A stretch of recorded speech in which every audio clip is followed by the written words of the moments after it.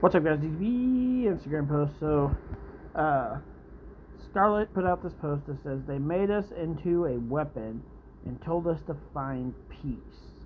Like, their characters, guys, are just freaking awesome. Like, at the end of promos and going into matches, the TikTok, your time's running up, your time's running out.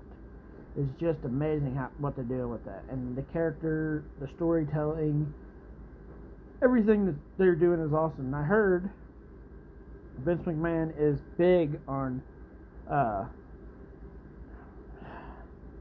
Karrion Kross, but I'm thinking I still like Killer Kross better.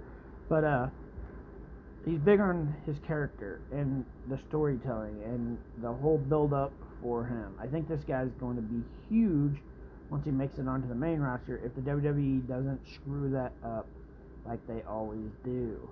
But it could be a big thing. What do you guys think? Comment below and let me know.